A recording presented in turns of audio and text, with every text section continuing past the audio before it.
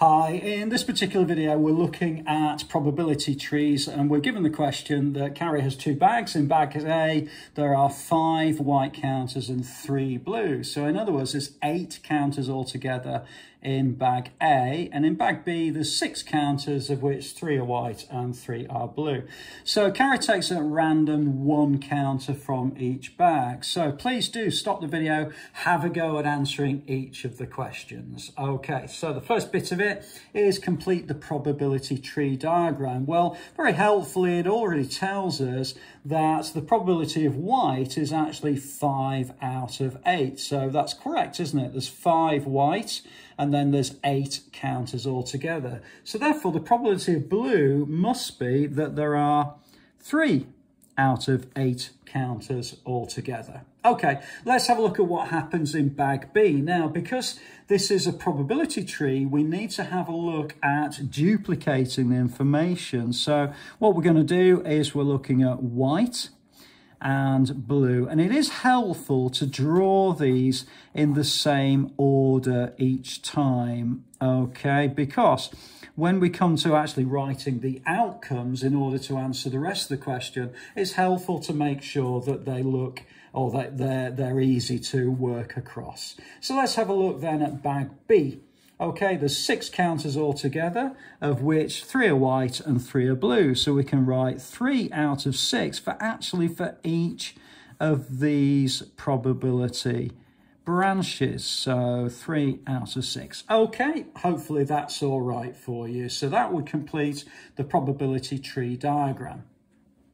Part of the rest of the question then is find the probability that both counters will be blue.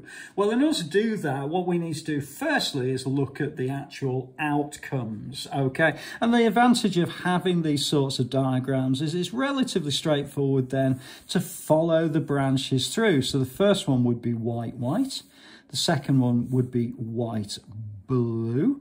The third would be blue, white. And the fourth would be blue, blue. And it's actually the blue, blue one that I'm going to be interested in. But hopefully you can see what I've done is I've just followed along that branch. So in bag A, Carrie picked out a blue.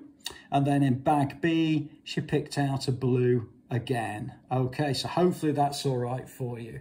So to find the probability that both counters will be blue, what we do is we take the probability of the first one and then we multiply it by the probability of the second one. So blue, blue is going to be 3 over 8 multiplied by 3 over 6, which is going to give us 9 over 48, which does actually answer the question. That's perfectly fine. If you prefer, you can simplify that. It's kind of good practice to simplify the fraction if you can, but it's not being asked in the question, so don't worry about it. You won't lose any marks if you don't, unless it says so.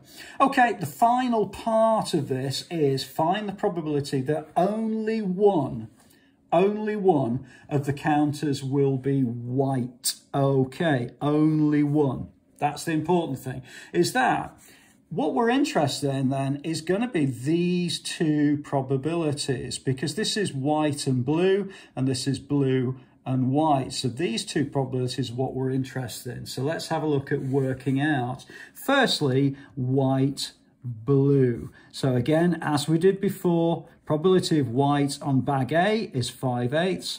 On bag B is going to be 3/6. So we multiply that together, we're going to get 15 out of 48. Okay, let's have a look then at blue, white. So that would be the next one, is blue, white. Well, blue first bag is 3/8 and the second bag is going to be 3/6.